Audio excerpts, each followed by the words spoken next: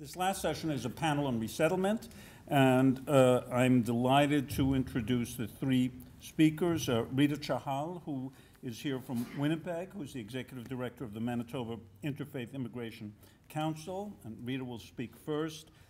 Then Martin Zogg, who is the Executive Director of the LA office of the International Rescue Committee, and Meghan Taylor, then Executive Director of Interfaith Refugee and Immigration Service, a unit of the Episcopal Diocese of Los Angeles. So every speaker will talk for roughly 20 minutes, and then we will segue to question and answer with the audience. Okay, Rita. Well, first of all, thank you. Is this on? No. I don't think it's on. No. It's amazing. How does it go up? Wasn't it on a second ago? It works. Hold on, I see what. Oh, did it come out again? Yeah. Okay. No? No? Can you hear me? No. No? Oh, yeah, switch. Ah. Okay. Just a second. Okay, technical challenges at the end of the day. First of all, thank you very much for this invitation. We're absolutely delighted to be here, and especially as part of the Canadian contingent, to share with you some of our models. A lot of what that I had planned to say has already been stated, so I'm not going to take a lot of your time because it is Friday afternoon, 4 o'clock, and I know we're all anxious to get home. But I think it is important to look at some of the Canadian very specific models. As Jean-Marc said, we're one of the service providers in Manitoba, in the country, that does this work that the government funds us for. So I may skip through a few things, and I hope that when we have a chance to answer questions, we'll cover some of those. Basically we're one of the, I'm just going to skip into that. We are a Manitoba Interfaith Immigration Council, as the name suggests. We are governed by an interfaith board, and we are Manitoba's largest refugee settlement agency. We welcome and assist refugee newcomers from all around the world. I have a little pamphlet and a brochure about us if anybody's interested in seeing this a little bit later, has our annual report. We basically provide temporary accommodation to newly arrived government-assisted refugees, and we have a reception house.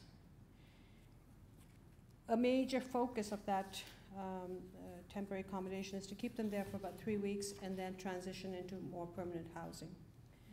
We also provide life skill assistance to refugees and to their families as they arrive in Manitoba. And at the end of the day, our real focus is to ensure that people become empowered to become self-sufficient as quickly as possible, so they're not a dependency on the systems or on agencies like ours to continue being supported. So we really, really try to work very, very quickly into that. I won't get into the three major classifications because Jean-Marc has already done that, but those are the groups that we work with: the government-assisted refugees, the privately sponsored refugees, and the other group that we work closely with is the refugee claimants. And Jean-Marc didn't go into a lot of details, but right now there isn't an interest in that. In terms of my presentation, I am giving you a very Coles version notes, and I'm going to specifically talk about how the Manitoba model was different than the other parts of the country throughout the Syrian response. And then, which is not part of my formal presentation, I am going to talk a little bit about the refugee claimant because of the interest in that situation right now. So I may go a little bit longer than 20 minutes, if that's okay. Our basic services are very similar to what Jean-Marc talked about. Reception services, we are a reception service center, but we are also an agreement holder on a number of other things. So there are really 3 agreements that we have with the federal government. One is for the government assisted is the GARS, which is the RAP services, which is about a 6-week period during which we provide some very basic orientation and settlement, temporary accommodation, transition people into their permanent housing. We have then a long-term settlement contract with the federal government, which looks into the whole year of settlement process as people transition into more long-term needs, whether it's looking after their language needs or training, those kinds of things, a bit more long-term. And then the third agreement that we have is with we are a sponsorship agreement holder. We're one of the largest in Canada. We're certainly the largest in Manitoba. And as part of our sponsorship agreement holder, we have about 92 constituent groups that we work with to privately sponsor people. Now, all of these contracts that we have collectively provide the following services, which is reception services, settlement, life skills.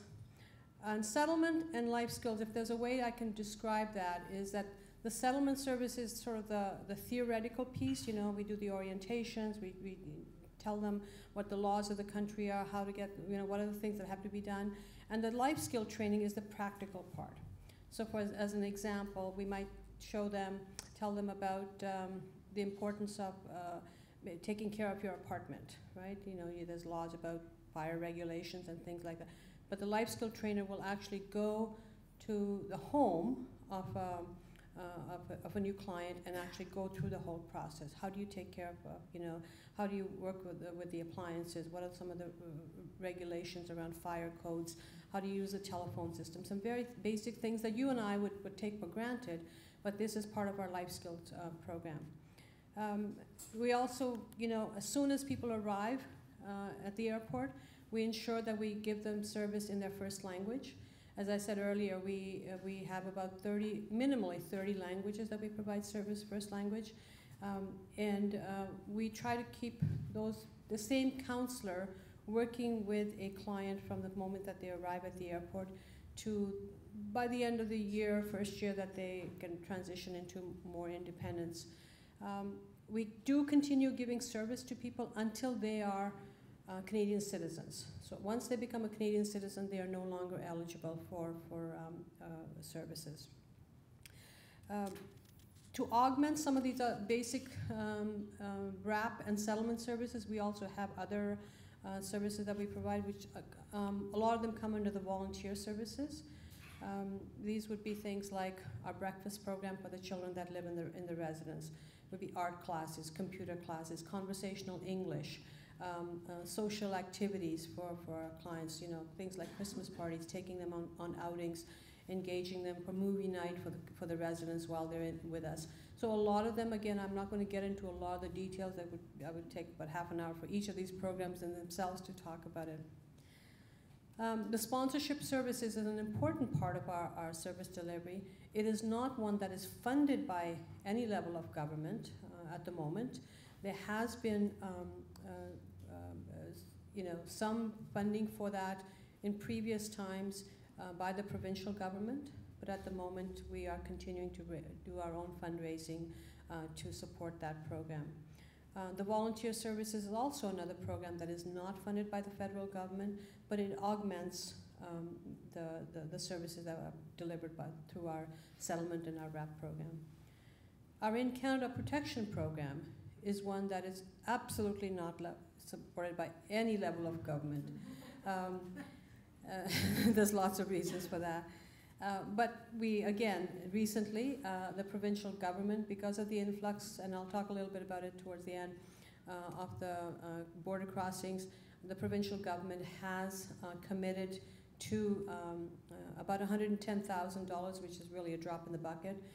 But we're very grateful that that is there to support the work of our In Canada Protection program. But they've also committed to 17 units, temporary accommodation, when the refugee claimants that are coming through our border have a place to stay. Again, we're continuing to work with other groups and to ensure that that program continues to be funded and maintained. We also, for that particular program, we have support from foundations. The Winnipeg Foundation has been a long-time supporter of ours.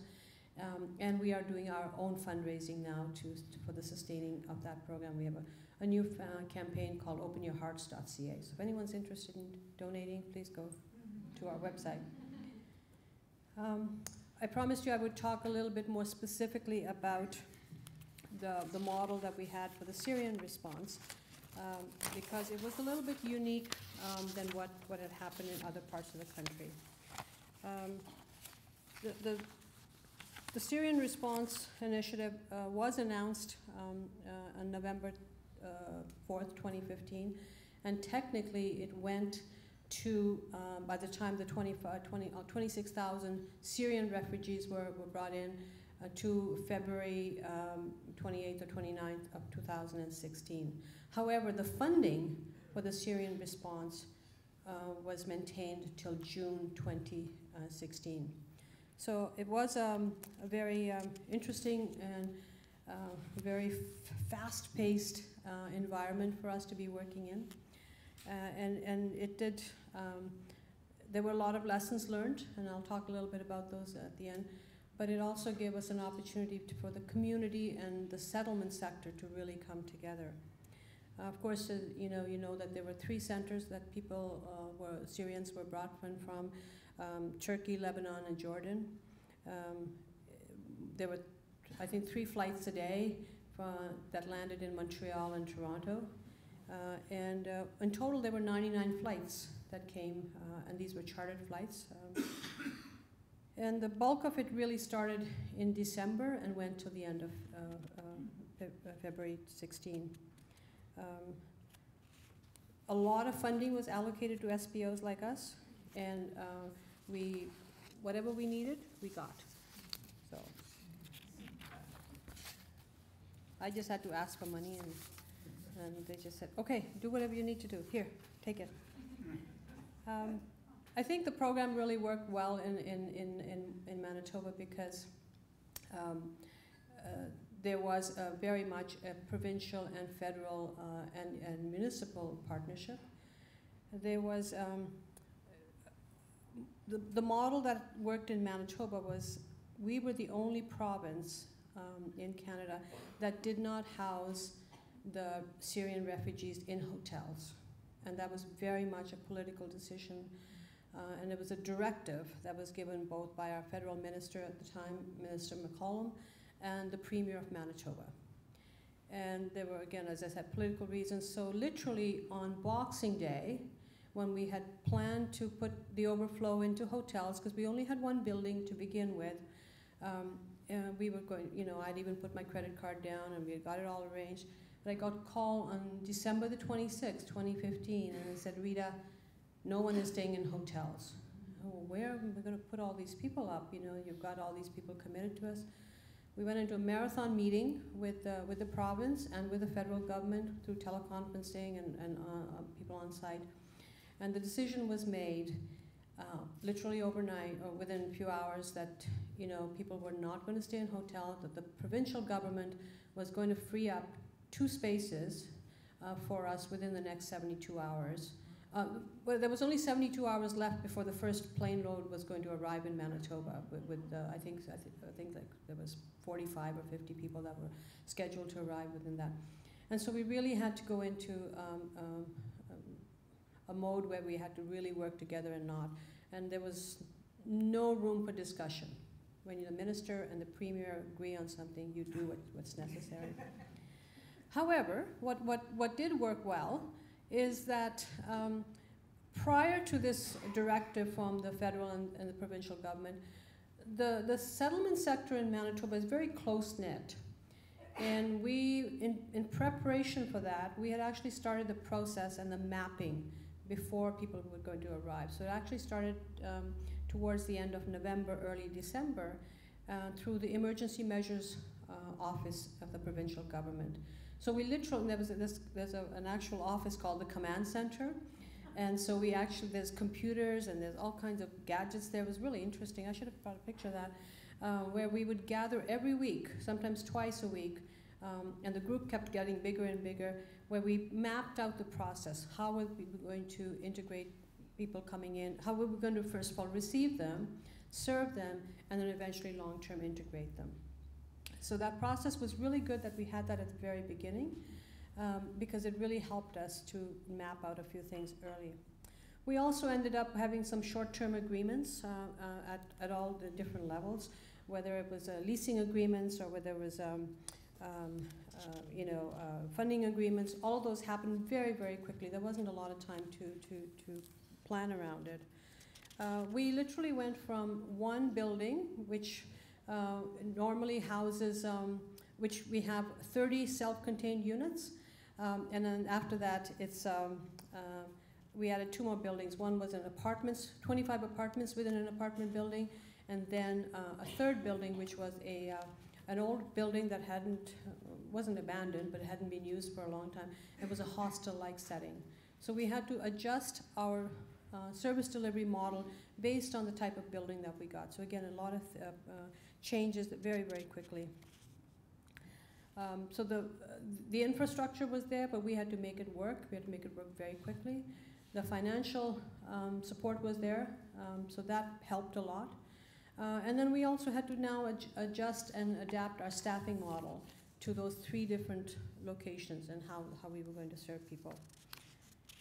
Okay, I'm going to skip some of the other things I was going to say. The other thing that really made it work well in Manitoba was the additional supports and partnerships that we had. The settlement sector, as I said, became very coordinated at the very beginning, and we got people engaged. And I've always said this before, that while this was an initiative that was very publicly a government initiative and came out, as Jean-Marc said, came out of a lot of promises because of the election and things like that, this was a project that really belonged to the people of Canada. And it was the Canadian interest, the public interest in this that was very, very important. The communities got engaged, the Canadian citizens got engaged. They wanted to do things. They wanted to welcome people. It's just part of being Canadian. And there was a lot of interest from volunteers. We worked with the Red Cross to manage that process. And people we were overwhelmed by the amount of support and that we got. The phone was ringing off the hook for us.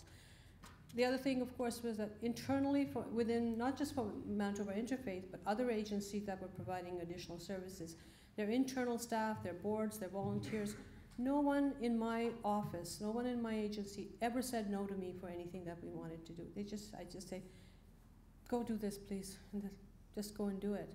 And no one questioned it. They were just focused on getting the work done, and a lot of them ended up working a lot of long hours. I had to pay a lot, but then I had money to do it this time, so it was kind of nice.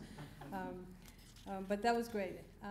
And of course, the private sector. That was an important part of this success. Was the private sector got involved. Everything from the IKEA, for example, buying all these beds and linens that we had to buy. IKEA was great. We bought them out on Boxing Day. There was no furniture left at IKEA. I mean, I'm sure. Literally, we bought them all out. And we worked with the Department of Housing, who was supporting us for this initiative. The Chamber of Commerce was quite involved. Private sector were giving furniture and things like that, televisions, you name it, they give. We had to, the private sector for things like, haircutting salons and pizza places were raising money for us. So there was, again, a lot of, I have lots of examples that I could give you, but the local interest was there.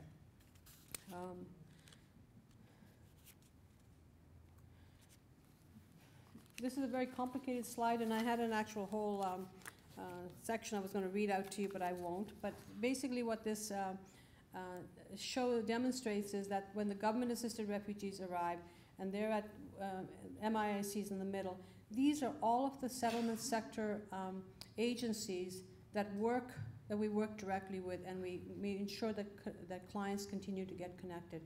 A number of these that you're seeing around these little round circles actually grew out of Manitoba Interfaith to begin with, when the need was there. So I'll move that on. There was best practices and lessons learned. There was a national lessons learned, a 2-day meeting in Ottawa that we participated in. But each of us also went back to our provinces and had developed a provincial analysis and an agency analysis and about future direction. So while there were lots of good things that came out in the lessons learned. 3 observations that I can make.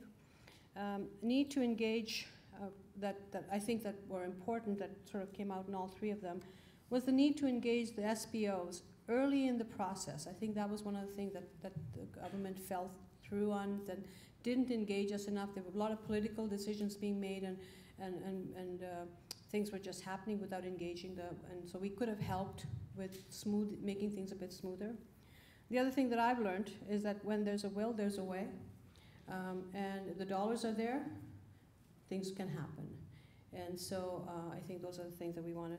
And of course, you know, one of the things that did come out of this was that there was some dissension amongst refugee groups. Reason being, for example, the transportation loan. Only the Syrians that traveled between November 4th, between November 4th and I think March 31st, the transportation loan was waived, and all the other groups, it wasn't waived. So that really caused a lot of concern. The refugee claim, again, I'm rushing through this, but I want to take a couple of minutes just to say, I'll take only 3 minutes, about the refugee claimant situation right now in Manitoba. In a normal year, we would see about 50 to 60 refugee claimants in land protection claims coming through. In just the last 3 months, and before leaving Winnipeg on Thursday, I got the last numbers that since January to this week, we have had 360.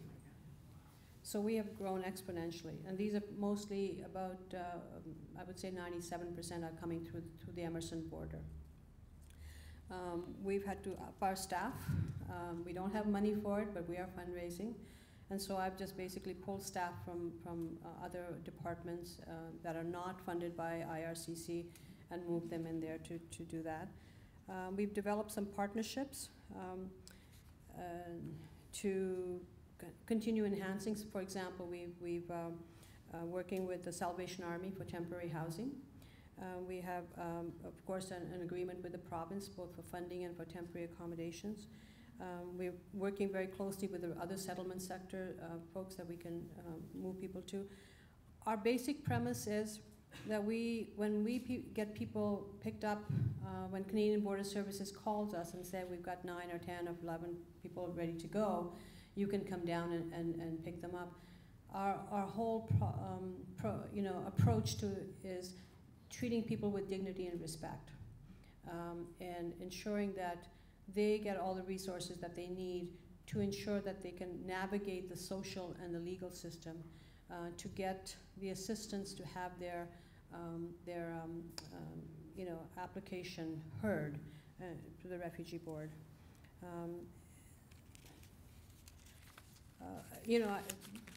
If possible, maybe later in the questions I can show you some of the documents that people fill, but really it is very much a very time-sensitive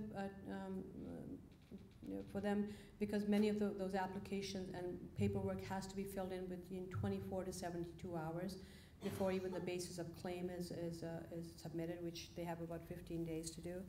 We've been working with volunteer law students who've helped us to manage the process a little bit better. And of course, continuing to get support from places like Winnipeg Foundation. So I'm going to end there and hopefully answer some more questions about the refugee claimant process right now in Manitoba. So.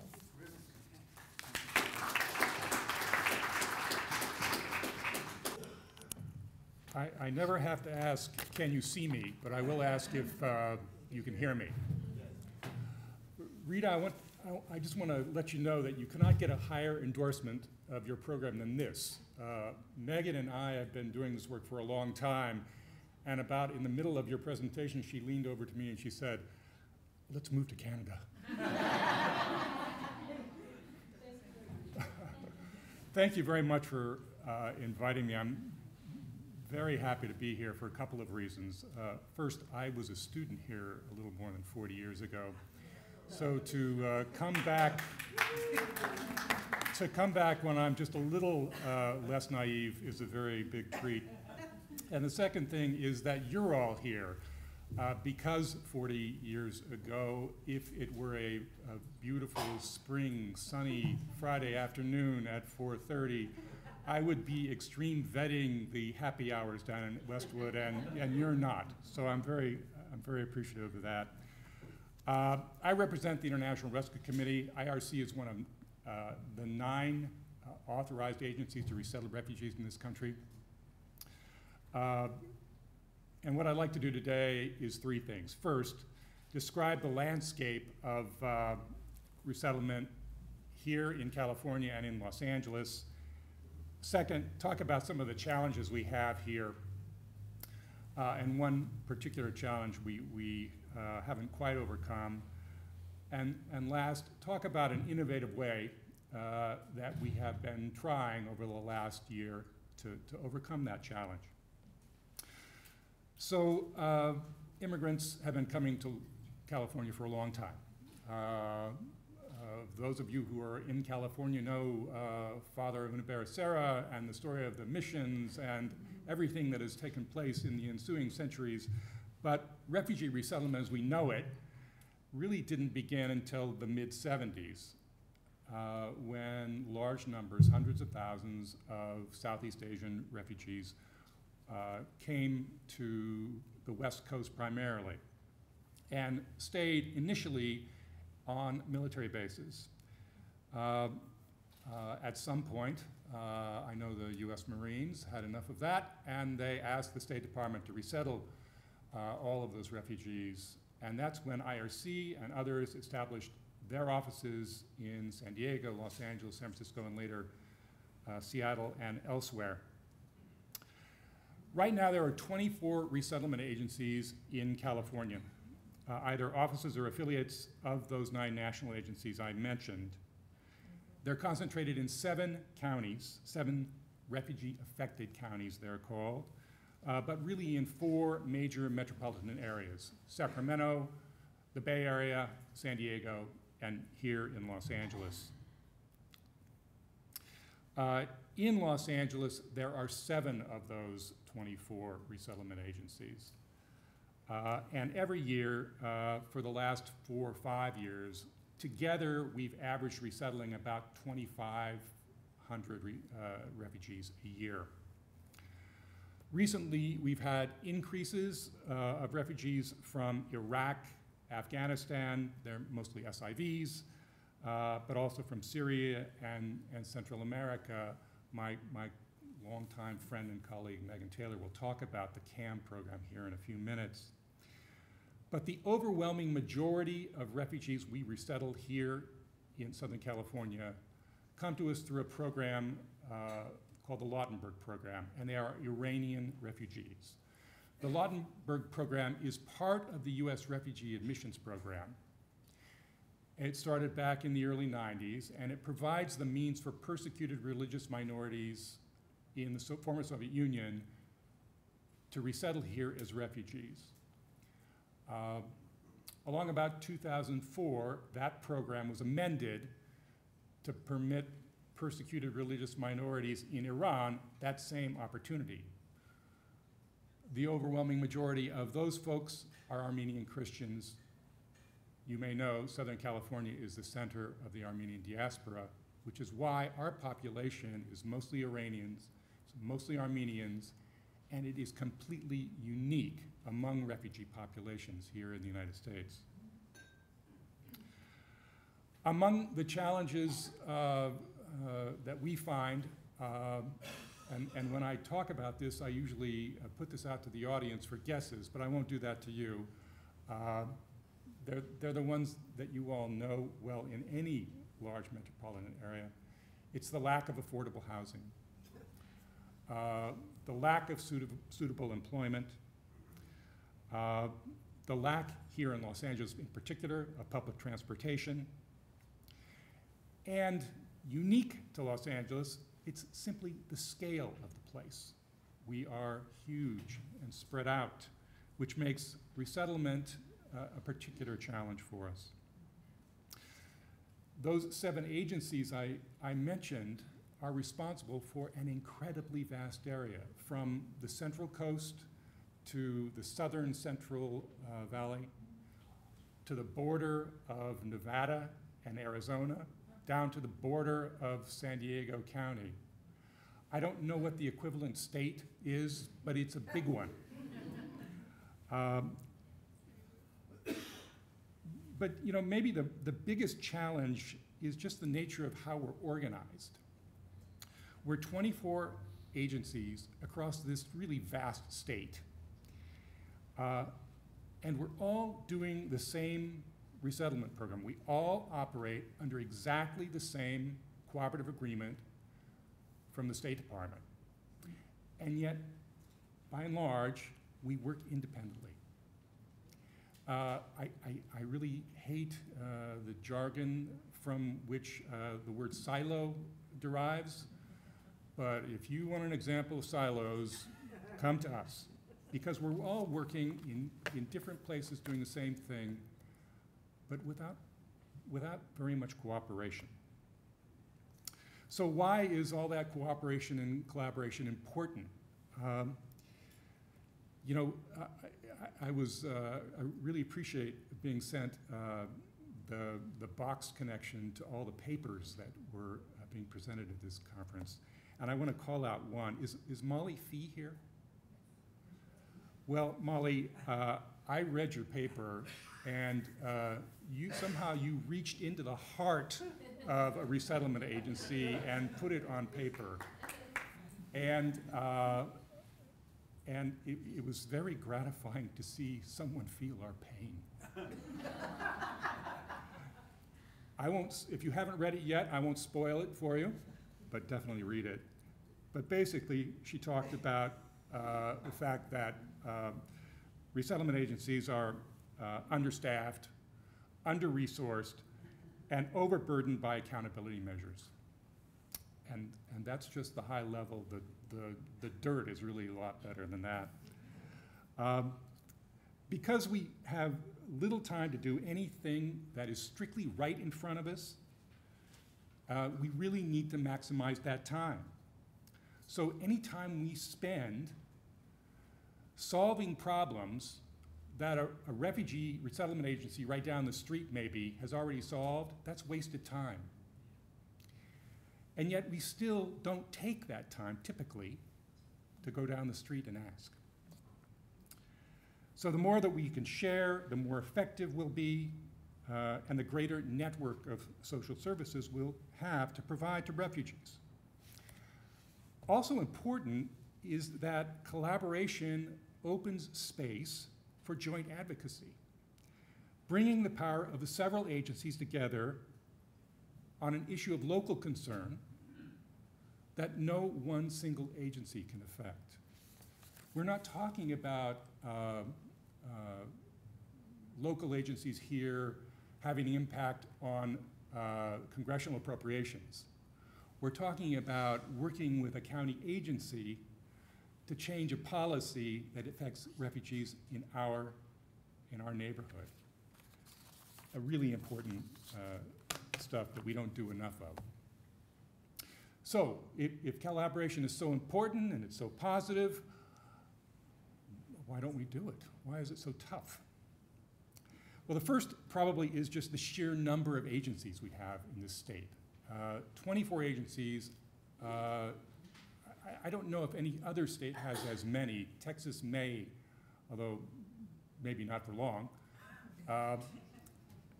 But I was visiting our Salt Lake office a couple of weeks ago.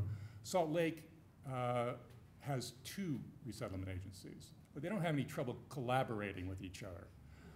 Boise has 2 for the entire state. They used to have 3. World Relief just closed their office there.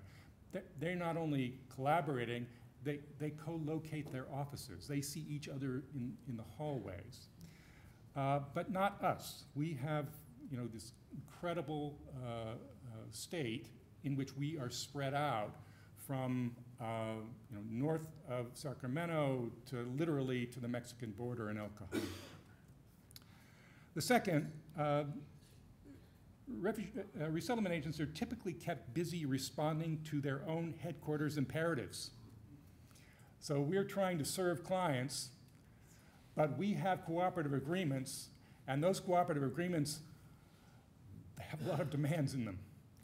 And our headquarters, typically, a lot of wonderful people in headquarters offices. IRC's headquarters are especially nice. But they want us to comply with that cooperative agreement, and so there's an enormous imperative to respond to the requirements in that document. Third, there are drastically different organizational models even within the several resettlement agencies. So that some are run by tall executive directors who have really a lot of authority. I'm able to run my office like a business, and I can make decisions largely on my own. Whereas other resettlement agencies, resettlement is just a tiny part of a larger agency. And so those offices are run by middle managers who may have no authority and no independence, and they have to actually advocate for refugees within their own agency. So when even on those rare occasions when resettlement agencies come together, they don't come together as equals. And then among even the director-run agencies, there's a wide disparity. And the disparity is often in the levels of sophistication in running an agency. Many don't know how to do advocacy. They know how to resettle a refugee, and that's it. But that's only a tiny slice of the job. So encouraging their cooperation and collaboration in advocacy, for instance, and many other things can be a challenge. And then even at the state level, despite California being one of the states resettling the most refugees, statewide coordination, until recently, has been especially weak and ineffective. So what needs to change? Well, the first thing is we've long needed stronger and more cohesive, a more cohesive state coordinating body. And fortunately, over the last 18 months, we've really made a lot of great strides in that regard.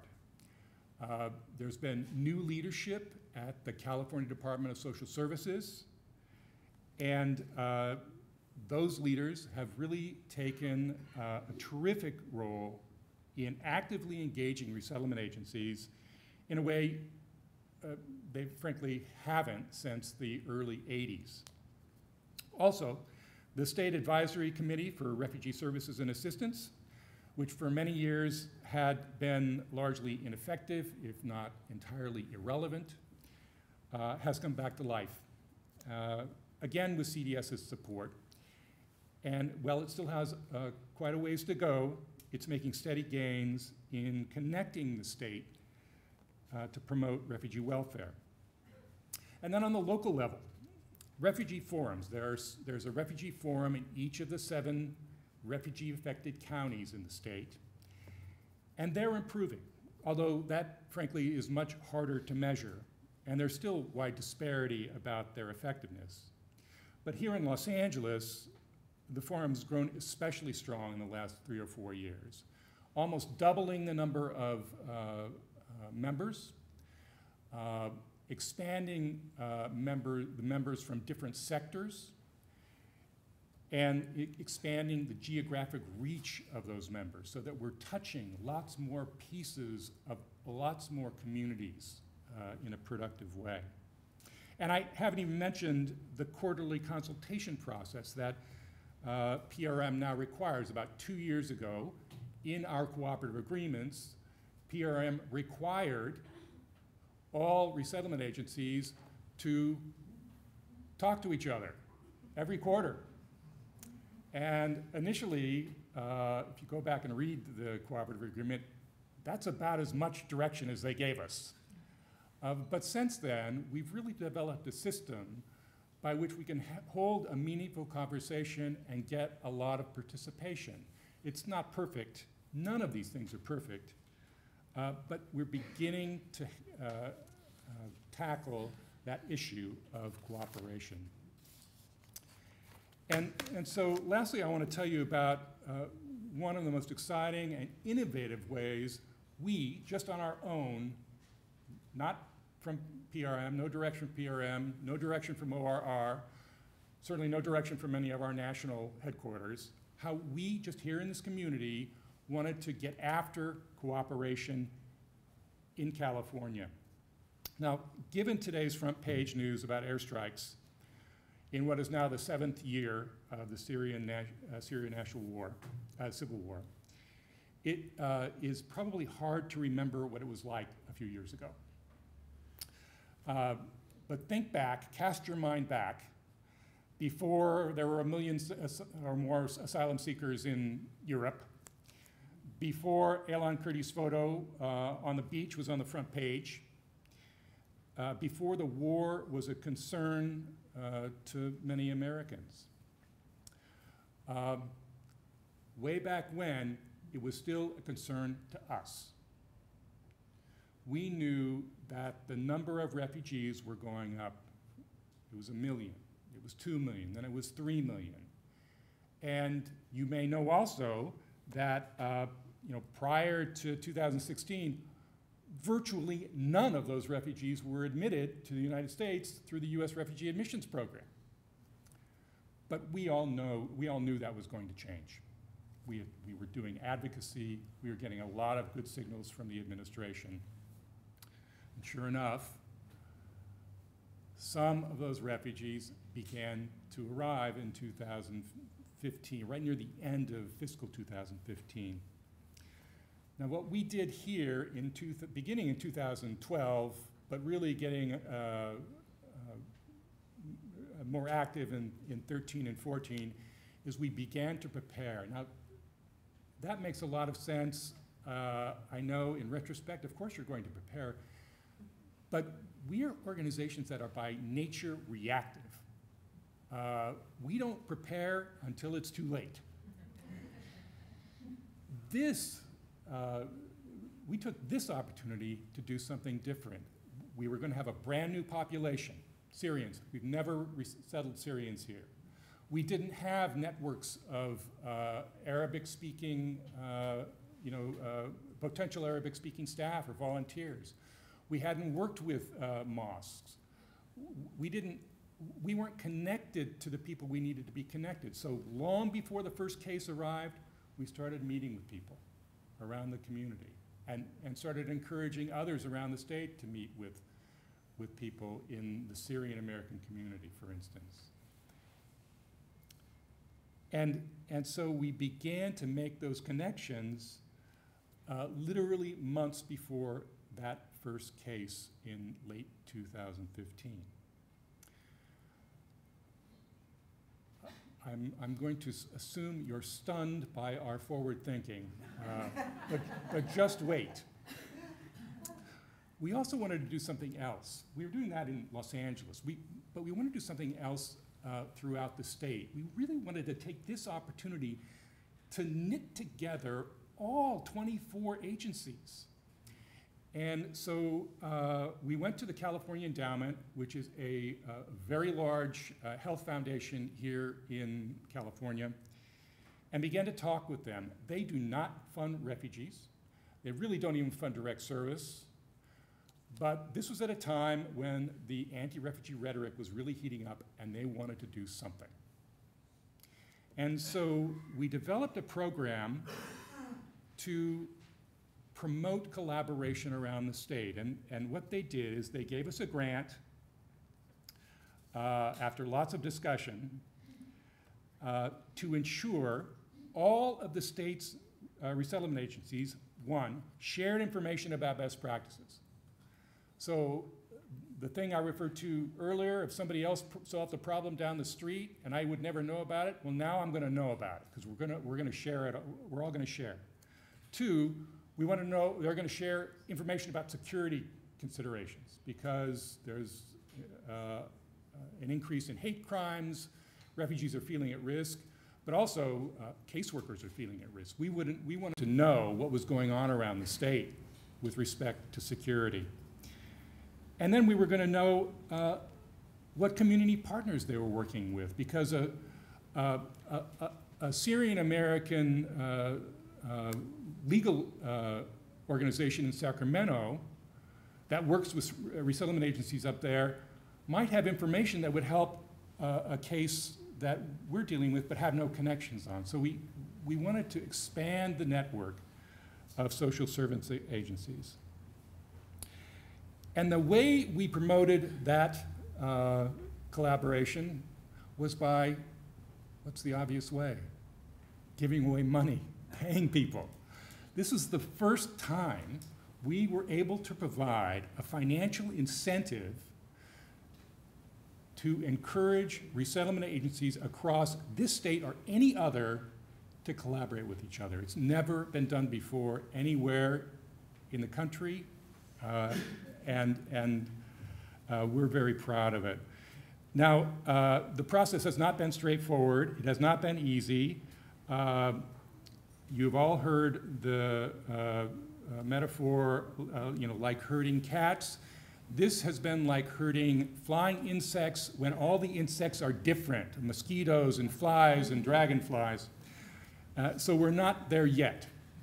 We have prepared a report, our preliminary report, that has an enormous amount of information about this single population. Again, never been done before. We're about to send out a request for additional information to augment that report. And so we don't know what the last chapter of this is yet.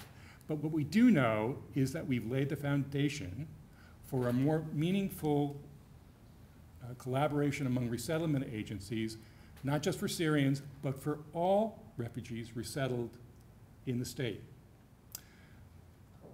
Not done yet, so stay tuned and see how we can build on that promise. Thank you very much.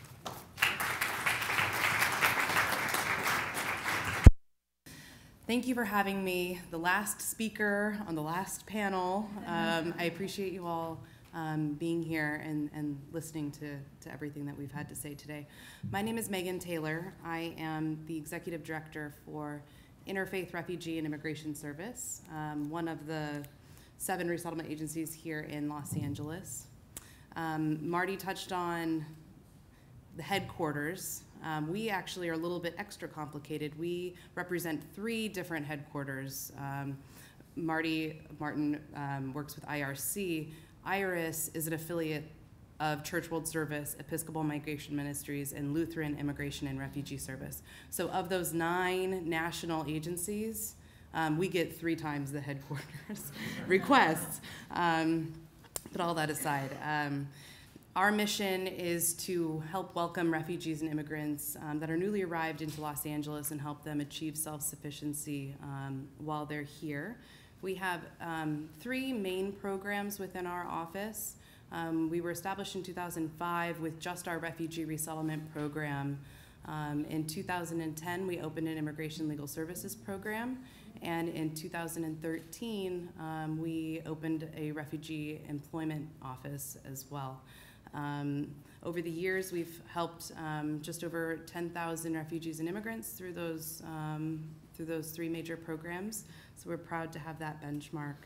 I'm going to assume, since you've heard from UNHCR earlier today, that you've talked about overseas processing. So I'm not going to get into any of that, and that's actually just a really different presentation. So I'm going to fast forward, and first I'm going to talk about what it is that we actually do every single day on the ground working with our refugees. And then I was also asked to talk a little bit, very briefly, about the Central American Minor Program here in Los Angeles. So unique to Los Angeles, Martin talked about the Latinberg program for Iranian religious minorities. In addition to that, this CAM Central American program, those processes actually start here domestically. They start within our offices by US-based relatives coming to us to file applications for their relatives who are overseas. That initiates the process versus most other refugees coming to the United, well, all other refugees coming to the United States start by approaching a UNHCR office and opening a case and starting the process there overseas. Here, it starts with our office, and then it's picked up overseas once we've filed some applications. So we have 2 of those. Once we get their arrival notice, it's not just filing an application. This is years of work, of completely unfunded work that we do within our offices just to get applications approved for our refugees to be reunited with their relatives here. Once we have their approval, we receive an assurance notice that they will arrive in the United States. That's when we really start to prepare things like housing and notify US-based relatives that their family are finally going to come. Because of the cost of living in Los Angeles, I would say 99% of the work that we do are for refugees that are coming to join family members. So it's a family reunification program.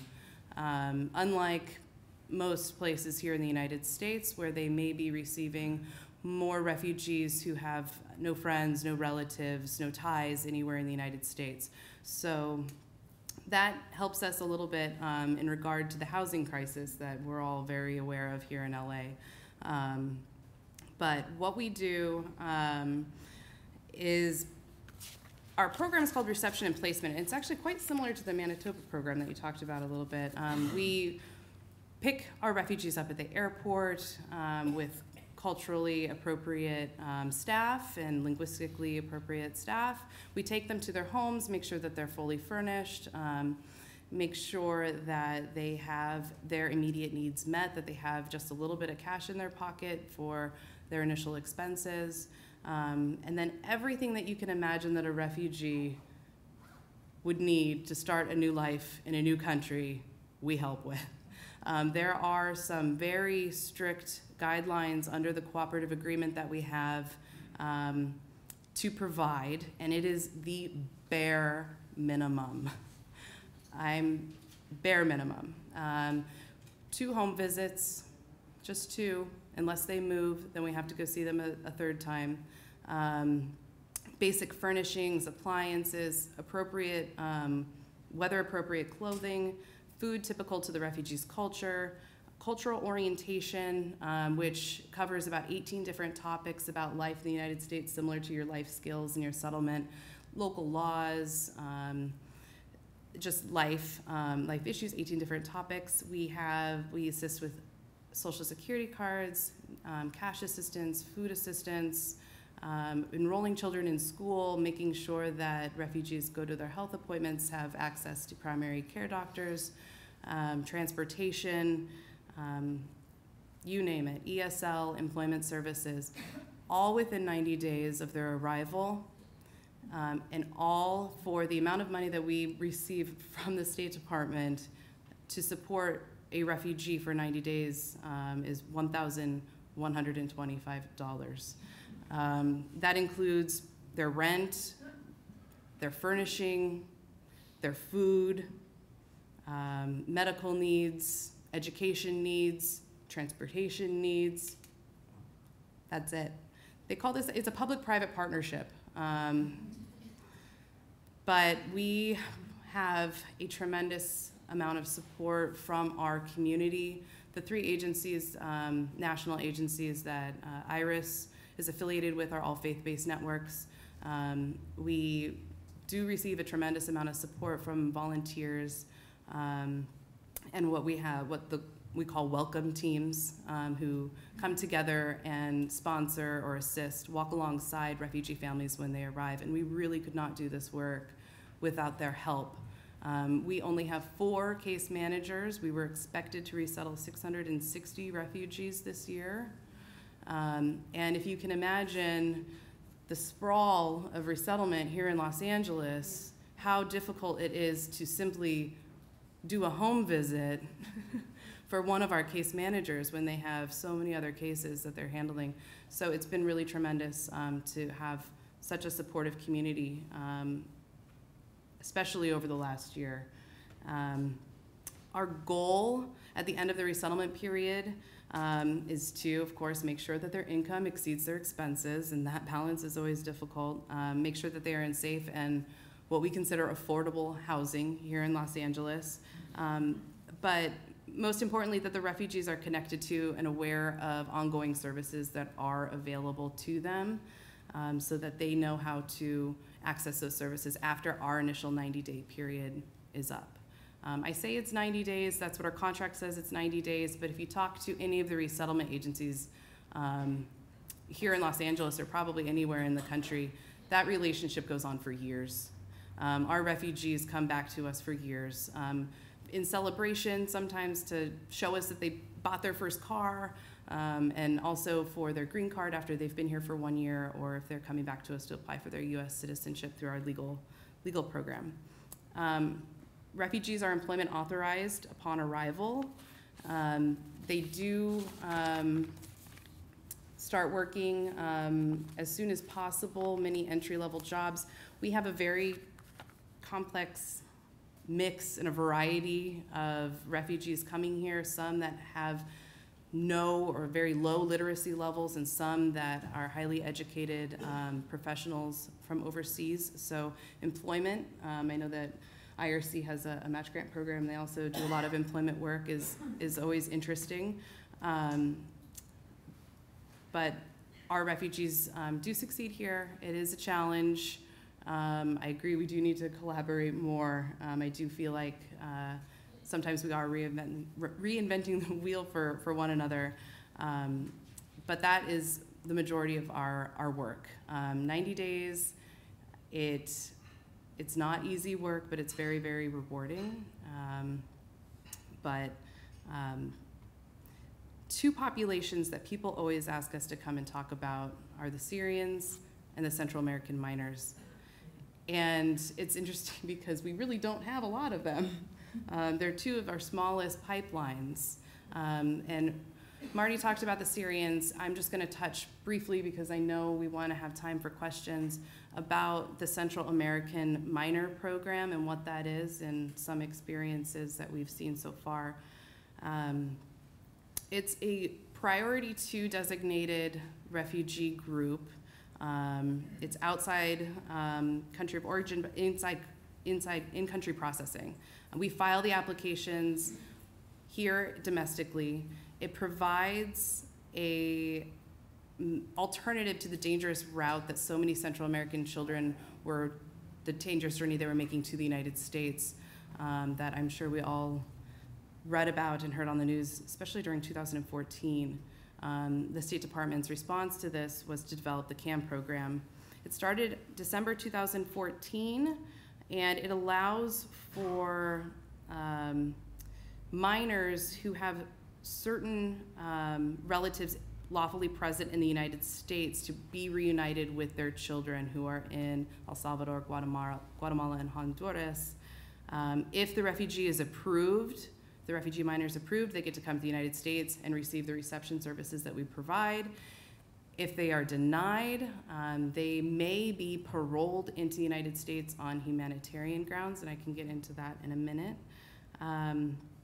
Or they can request for a review of their case. So overseas processing is similar, just like everyone else. All other refugees, they're pre-screened, interviewed. There's a DNA test component that we help facilitate domestically here in LA. Background checks, in-country interviews with USCIS officers to determine their eligibility for the refugee program. And if approved, then assigned to us. As of March of this year, nationwide, since the beginning of this program, only about 11,500 CAM cases have been filed. Of that number, 2,600 have arrived in the United States, but only about 1,130 have arrived as refugees. So one of our partner organizations, Kids in Need of Defense, has done a little bit of research on why that might be, why those numbers are so low. Here in LA, I'll also note that in 2016, only about 60 or so CAM cases arrived in the United States as refugees. This year, it's closer to 80 so far this year, most of which are from El Salvador and then Guatemala, a very small number from Honduras. But why is that number so low? I think some of the challenges for the children, it's the length of the process. They have very limited communication with the Resettlement Support Center that's overseas. They don't have anywhere to check their case status. There's very, very limited support. They don't have attorneys working with them.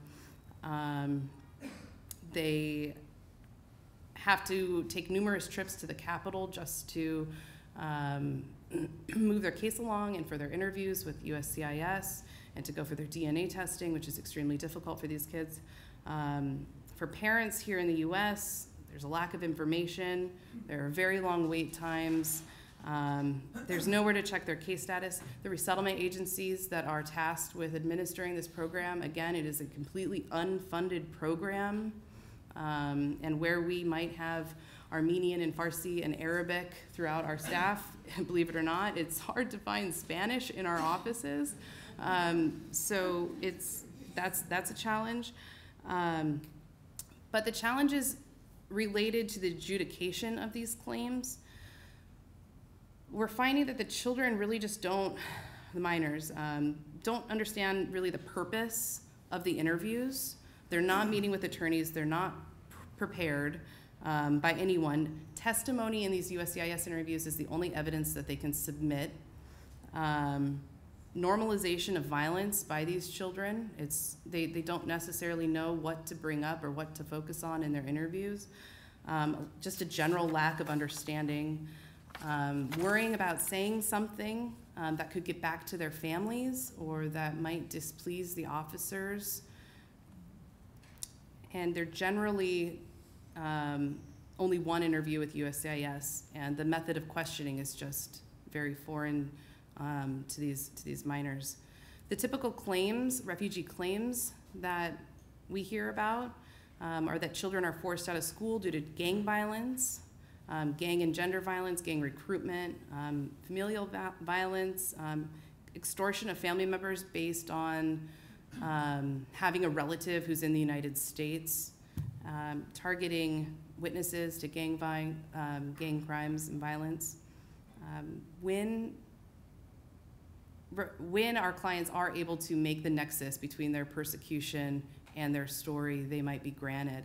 But one of the things that we're seeing is we actually in our office had a case recently where the brother was granted asylum, but the sister was only granted parole. Probably because she just didn't know how to describe her fear, that is the shared fear that her brother has. Their entire family was a target. But because of that, she's not eligible for any of the case management services that we provide in our office. When a case is denied, they're given really no information on the reason for denial. So it makes it very difficult to request for case review.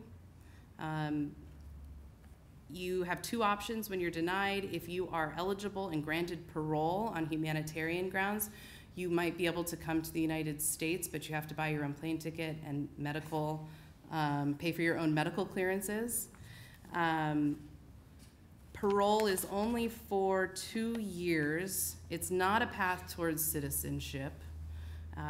But what it does allow here, at least in California, is a driver's license or ID. There are some limited benefits. You do have a right to work. You can file for a work permit. But most importantly, you have that 2-year period to seek legal counsel here to file for permanent relief, such as asylum or a T or a U visa or CIGIS. And we're lucky here in Los Angeles to have a number of legal organizations that focus on that work. But again, they don't receive any of our case management assistance. We try to help them as much as we can. But that's that. Our recent administrative change, we keep wondering, this 120-day freeze, is this gonna happen? Is this not gonna happen? But CAM AORs, we're continuing to file them, and they are continuing to request DNA, and they are continuing the processing up until the interview, including the pre-interview preparation. They are still having us inform our clients that this is happening, and then they'll cancel the USCIS interview. Also, they have halted travel for parolees at this time. So that's also something that is quite disappointing and frightening. So the state of the CAM program is to be determined. The numbers are not great. We, again, are not funded for this work. I know that the Central American community here in Los Angeles is much larger than the number of cases that we've filed. At our office, we've filed about 180 cases, and we've only, and of those, I think I wrote this down, 190 cases, 30 have received parole status, cases, not individuals. 30 cases have received parole status, and 25 cases have received refugee status. It's a very low number. So if we can increase our capacity, I think that we can continue to file these, but it's not a perfect alternative to the crisis at our borders. And I think that that's it. I know I want to give time for questions and answers, so thank you.